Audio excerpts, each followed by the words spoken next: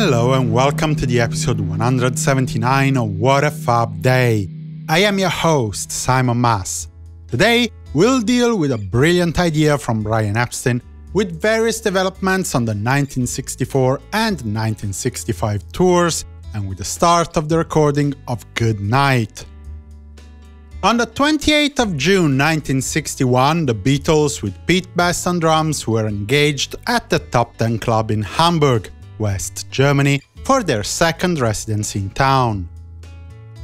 Another live show in 1962. The same lineup of the band played the Majestic Ballroom in Birkenhead for the first of 17 engagements. While the concert itself was not particularly remarkable, the gig was fundamental to several future developments. The Majestic Ballroom was managed by Top Rank, Britain's biggest entertainment organization in 1962, with several cinemas, theaters, ballrooms and bingo clubs under their umbrella. Beatles manager Brian Epstein got the contacts of the general Top Rank head, Len Funkert, through Bill Marsden, administrator of the local Majestic Ballroom. Epstein wrote to Funkert to get the Beatles to play a series of concerts in the Top Rank venues. Len, who received dozens of letters similar to Brian's, replied with the names and the addresses of all the Top Rank ballrooms, accompanied with a note that basically told him to try his luck. In his typical fashion, Epstein did just that. It worked. Epstein walked away with 12 out of 28 total venues agreeing to host the band within a year of the Birkenhead Top Rank debut. In 1963, the Beatles, now with Ringo Starr on drums, played at the Queen's Hall in Leeds, sharing the bill with Aker Bilk and his Paramount Jazz Band. There were over 3,200 people crowding the venue, with 20 stewards protecting the stage from the screaming teenagers.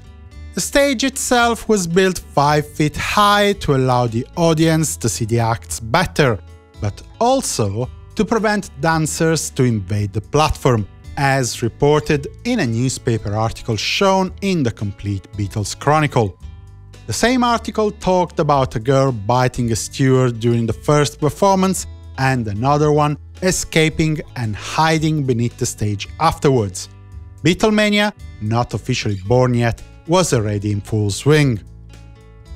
Travelling Day in 1964 with the Beatles flying from Christchurch, New Zealand to Sydney, Australia, switching planes in Auckland. When they reached Sydney, the Fabs took a plane for Brisbane, where they landed just past midnight. More touring in 1965. This was initially meant to be a day off for the band, but 2 more concerts were added in the schedule of the tour at the Teatro Adriano in Rome, Italy.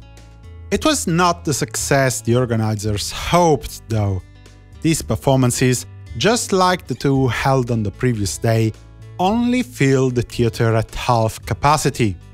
As pointed out in yesterday's episode of What a Fab Day, the British press reported that the hot weather might be blamed for the audience debacle in Italy, with some of the venues, like the Teatro Adriano, lacking air conditioning during afternoons with up to 98 Fahrenheit degrees outside, 37 Celsius degrees. The official spiel then was that whoever managed to have the venue even half full in those conditions had to be more than satisfied. But I doubt the Beatles shared the same view of the affair. Nothing happened in 1967 apart from George Harrison being fined for breaking the speed limit, something that I'm sure changed the history of the band and of its public in oh so many ways, and so we get to 1968. On this date, the Beatles reconvened once again at the EMI studios to work on Good Night, a lullaby that John Lennon had written for his 5-year-old son, Julian. From the beginning, though, it was Ringo who had the task to carry the song through, singing lead vocals. The session took place between 7 p.m. and 4:30 a.m. and featured Ringo singing accompanied by John on the acoustic guitar and George on the shaker. After several rehearsal takes, one of which was included in the Anthology 3 album, 5 basic rhythm track takes were recorded. Tomorrow we'll talk about some more traveling in 1965 and 1969, but today we have concluded our daily appointment. Well, almost. Before that, I have the pleasure to remind you once again to please visit www.simonmas.com/support.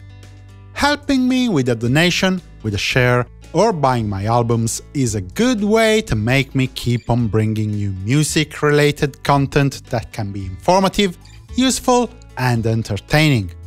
If you think my output so far is none of those things, please drop me a line and let me know how I can improve. For the moment, I wish you a good day and a fab continuation. Simon Mas, music you love.